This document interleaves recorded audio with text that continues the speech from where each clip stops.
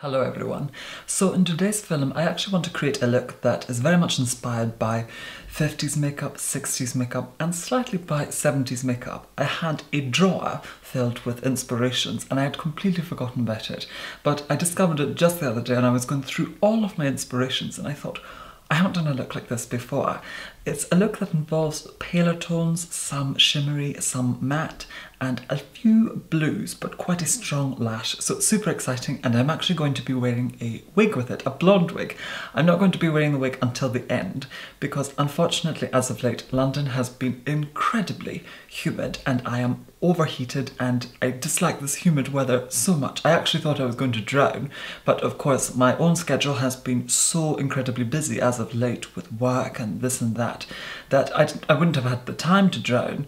You know, I always think it's correct to schedule in a death, as I've said before. I think you should always let people know when you're going to die, otherwise I think it's incredibly impolite just to go and die very suddenly on anybody. It's very rude. There is certainly a time and place for that. So to hop into today's tutorial with great vigour, I first of all began by massaging and lathering La Creme Concentrate by Embryolisse into my skin as it was very dry. I then colour corrected underneath my eyes with some of Kryolan's Dermacolor Cream Concealer in the shade D1W. Marvellous. Then I employed the use of a favourite foundation mix of mine, which is Illamasqua Skin Base in the shade 01, which is the pure white right here, and Estee Lauder's Double Wear in the shade 1C1 Shell. Now I think this might actually be an older edition, as they've brought out a slightly lighter shade, which I tried recently. My sister purchased the lighter shade, very similar to this, a little bit lighter, but a lot more neutral. This one's quite pink. To set all of that foundation through and dispatch any shine from the skin, I then employed the use of a loose powder.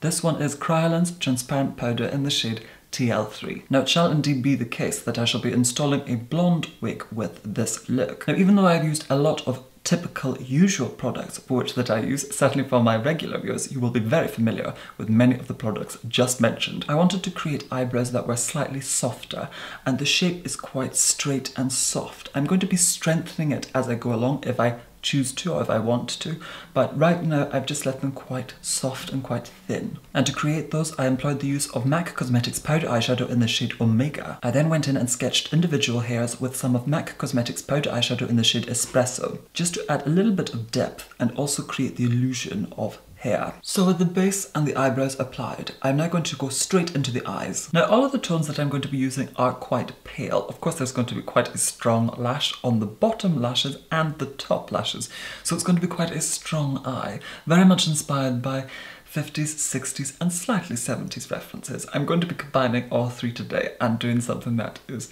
more applicable for me. But first of all, I'm going to be taking this absolutely beautiful cream ivory colour, and it is Illamasqua's powder eyeshadow in the shade Stealth. And I'm just taking that on a Zova 227 brush. I'm just washing that all over the eyelid with a clean Zova 228 brush. Now by going in with a clean ivory tone, it can blank out any discoloration, either it be veins or discoloration. I certainly know on slightly deeper skins, a colour like MAC Cosmetics powder eyeshadow in the shade Soft Brown is marvellous for just counterbalancing and counteracting any discoloration across the eyelid. So it's really about just finding a colour that matches your own skin tone. Of course, with this look, I want a very pale shade anyway.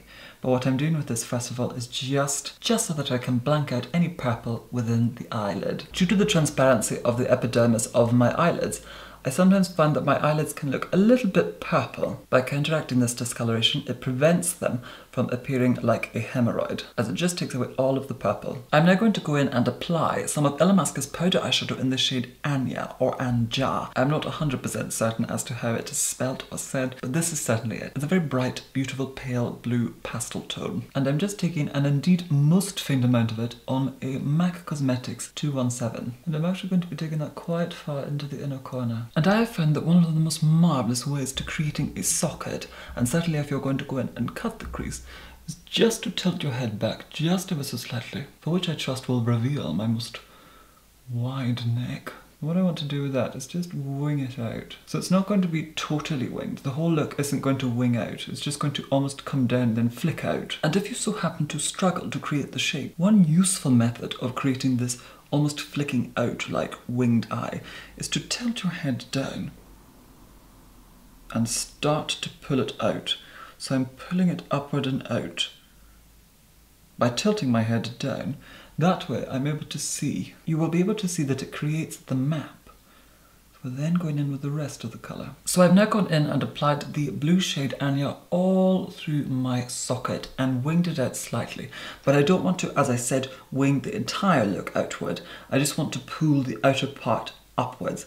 So it's almost as if there's a slight dip at the outer part and then it comes out. That's what I want to do today. Now I don't want the blue to look too blue and too cold. I want it to have a slight greenness to it as well. So I'm going to be going in with some of Inglot's powder eyeshadow in the shade 372, but just only through the socket. And I'm just painting that through the socket with a Louise Young LY38A brush. Now even though this colour is just as vibrant as the Anya, it will give us slight depth and it will make the Anya look a little bit more turquoise. But I just want to put that through the socket. And a great way to do this, of course, is to tilt the head back. And I'm not focusing too much of the colour at the outer corner in the socket. I'm going to take it all the way in to the inner corner so that the socket is well defined on all parts. And then I'm going back in with our MAC 227 with our Anya colour, what's left of it, and just blending everything together just to ensure seamlessness. And I'm just pulling that colour 372 just outward, just ever so slightly, just so that everything is consistent. And then I'm just taking a little bit of that 327 and pulling it more onto the lid, so down from the socket. Now I'm going to take some of Inglot's powder eyeshadow in the shade 348, which is this very cool tone biscuity grey colour. It's slightly more on the dark side of things, but it's not too dark. And I'm just going to take a little bit of it just to strengthen our socket. And I'm applying that on the same brush for which that we used to apply our 372 colour, just to really strengthen the socket. I'm actually taking most of the product off on the back of my hand. And never be afraid to go back in with your blending brush from before.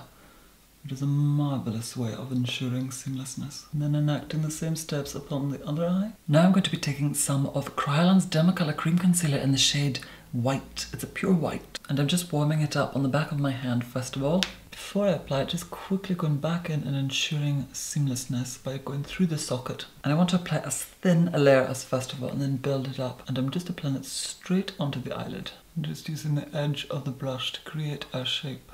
I'm taking it right into the inner corner as well. And then at the outer corner, instead of following the natural socket, I'm going to just wing it out slightly. So I've gone in and rather crudely sketched in a new eyelid and a cut crease.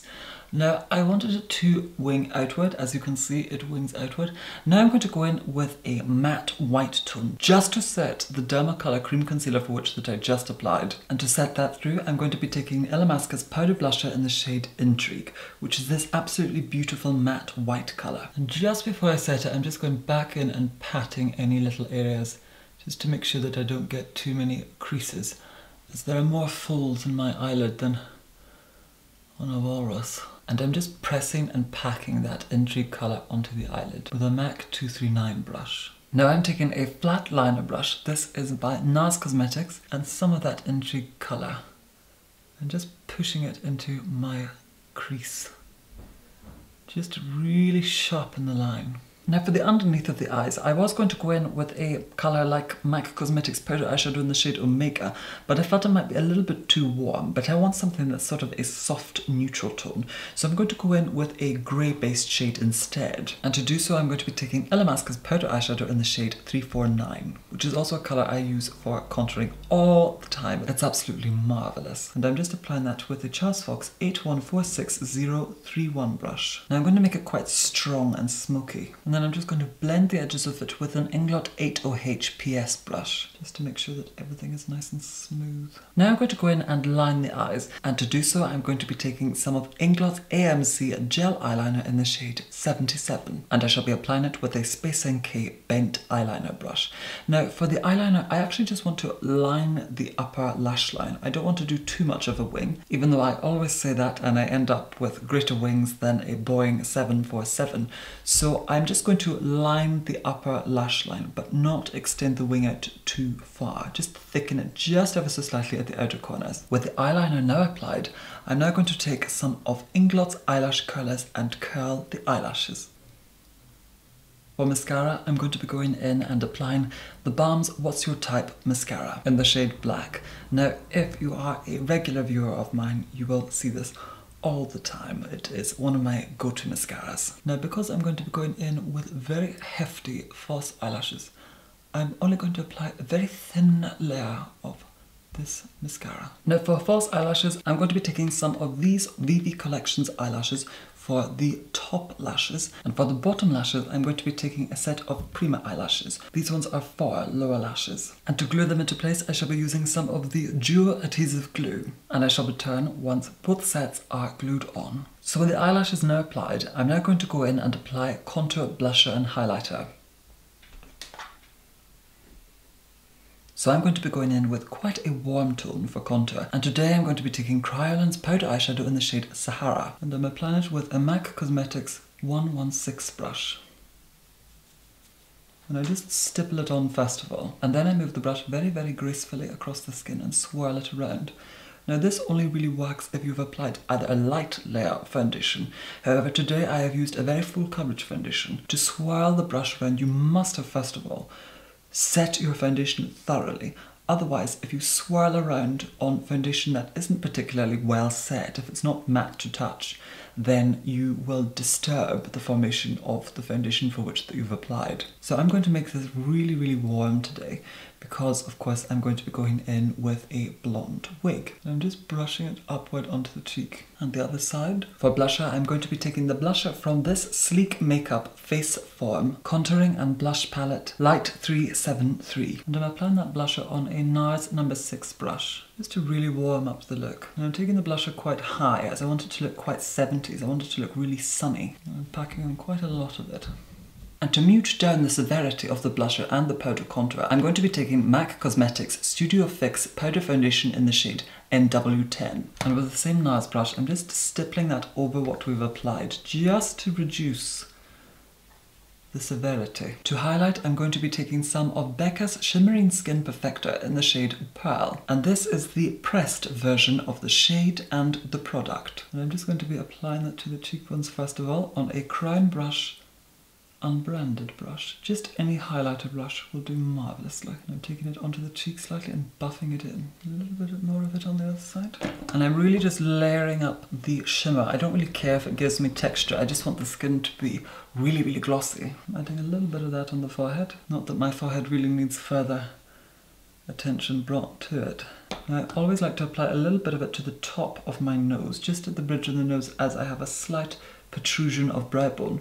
So by applying a little bit of shimmer there, it draws light to that area, which diffuses the shadow for which that my brow bone creates. And I'm going to apply a little bit of it on the chin and a little bit of it to the cupid bow. Now for lips, it's a little bit of a difficult one for lips because I'd prefer to just blank them over with foundation and maybe do a little bit of a stain or a sheen. However, my lips are more unsymmetrical than a mountain range. So I'm going to go in first of all with some of Charlotte Tilbury's Lip Cheat in the shade Pillow Talk, just to correct the asymmetry within my lips. Then I'm going to blank over the lips with a little bit of foundation. And just correcting any asymmetry within the lips. With the lip liner now applied, I'm going to buff a tiny bit of MAC Cosmetics lipstick in the shade Saint Germain, just onto the central part of the lip. And I want it to be brighter and lighter, but not a strong, heavy colour all over the lips. I'm just building the colour up in the centre of the lips. And now I am employing the use of some roll from the lavatory just to blot off the lipstick. So that more or less completes the look. I have gone in and added a blonde wig, which is quite a stark difference to my, of course, my black hair, and I've added a little motif to the side. I must of course take the liberty to express my gratitude to Donna Love for of course gifting me this blonde wig. I had a lot of fun creating this look for you here today. Even though I've ended up looking sort of like a deranged owl, I think the look is absolutely marvellous and it was a lot of fun to create. And it's actually quite simple and easy. It just requires a steady hand in certain places. And of course this look themes many influences from many different periods. I hope that you have found today's film to be either interesting, useful, helpful or beneficial. Once again, thank you so much for watching and of course, take care. Bye!